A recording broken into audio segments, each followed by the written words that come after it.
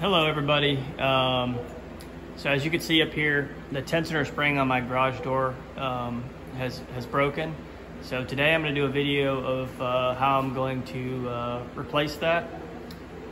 Just to preface this, I'm not an expert. I don't do this for a living. From what I've read, it's pretty dangerous. So you have to be pretty careful when you're doing this. There's a lot of tension on these.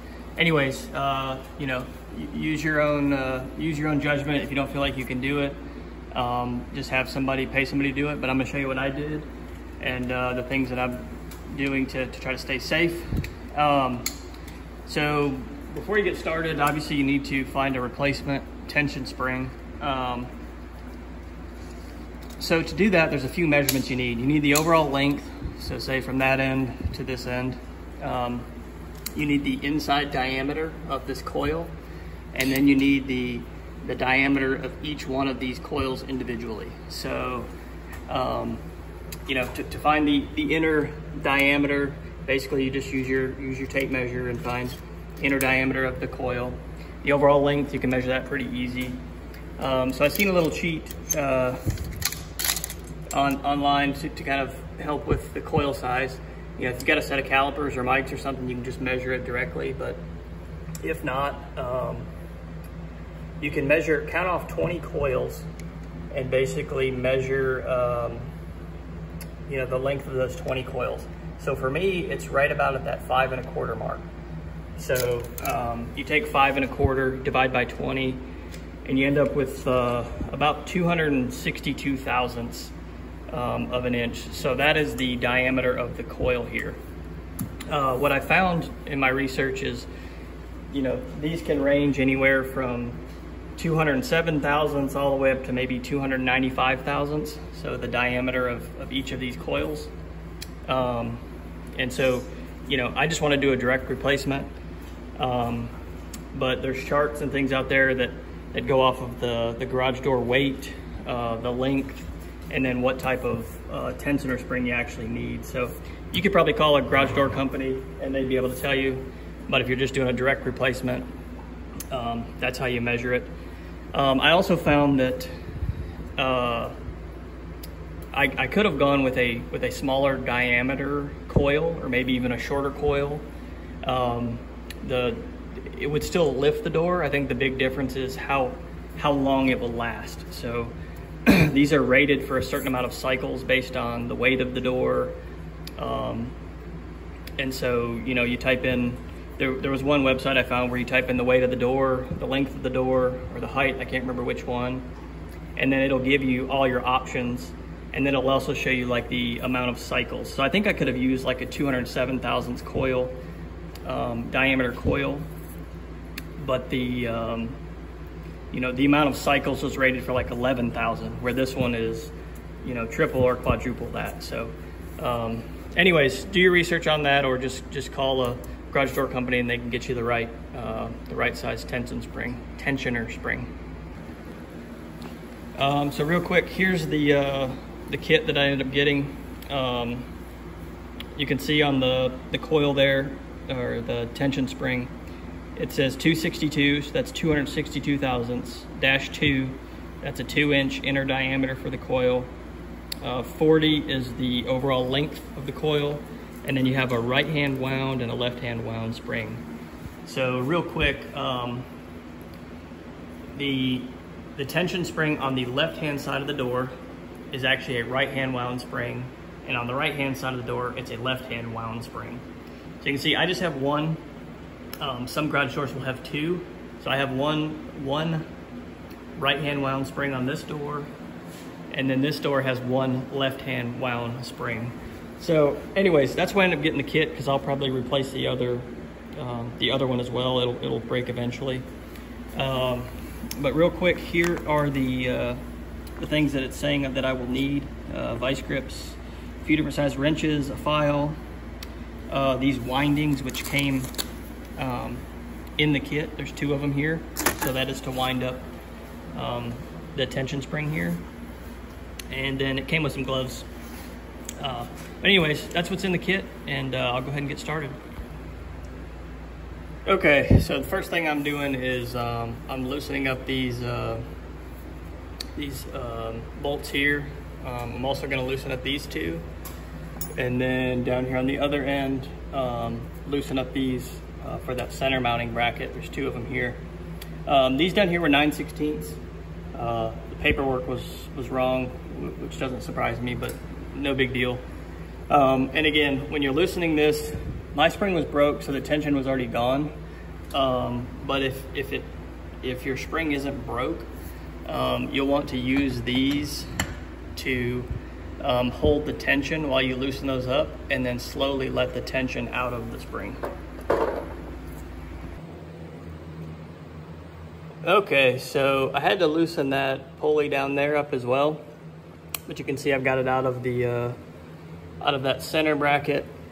And then my other pulley, I pulled off this end, and so this pipe just comes right out of the end, and then I'm gonna slide. It's a little bit heavy, so you know, if you got an extra hand from somebody, it might be not a bad idea. But anyways, I'm just gonna slide this entire torsion spring off of the end of this this bar here. Okay, so I've got the old one off. I've got the new one right here ready to go on. So one other thing that I read, you know, it mentioned having a file. And so I think the idea is to file down these little indents here, and then there's one here, so that your spring and pulley kind of slide back on there without any resistance, because, you know, there's some raised metal there. So file those down, and then you should be able to slide your spring and your pulley right back on. Okay, so what I just did was reset the this little drum here. So the wire goes in that slot and up around the top here, and then, you know, you can kind of get that pulled tight. And I went ahead and screwed these in. So I need to do the other side as well, the other pulley on the other side. And that way I can make sure that the entire bar across here is pulled tight, and that the drums are set up where there's tension on both cables there. And I tried to get it back in the same spot it was before. You can see on this side, it's not all the way up against this little stop here. So luckily for me, I have other ones that I can look at. And so what it was about the same width as this ratchet wrench. You know, this fit in over there. So I kind of lined it up, you know, the same. And then on the bar itself, you can actually see this big kind of rust spot. So that's where the bar was sitting on this bearing up here. So try to line everything back up, you know, pretty close to where it was originally. So. Okay, so I've got both my pulleys tightened back up here and down there. Did that one first. I went ahead and put these bolts back through the center bracket. Again, there was marks there. I tried to line them up pretty much the same place they were before. So now it's time to tighten up that torsion spring. Okay, so in the instructions it said to put some clamps right over top of the track wheels. So that way when you're tightening up the spring, the door doesn't try to lift up on its own. So I went ahead and put those in place, one on each side, one there, and one right there. So.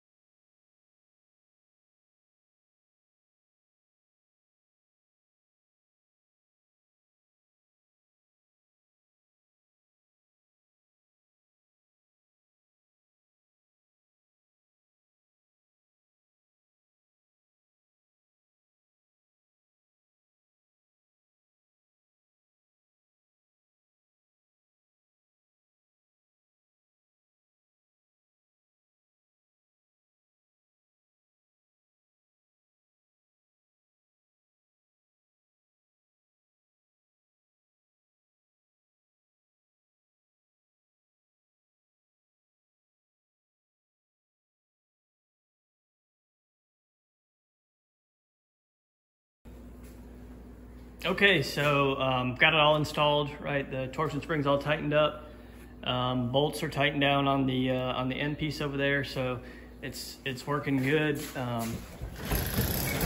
know, the garage door goes up pretty easy. It is hitting this chain, so I can't put it all the way up just yet. But anyways, by far, you know, tightening this spring up was the hardest part.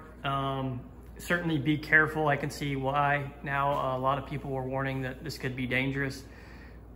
Trying to stay out of the way and then tighten those up by hand was a little bit challenging. You know, it's pretty tough to turn after you get 20 turns on it or so. So be very careful if you do it.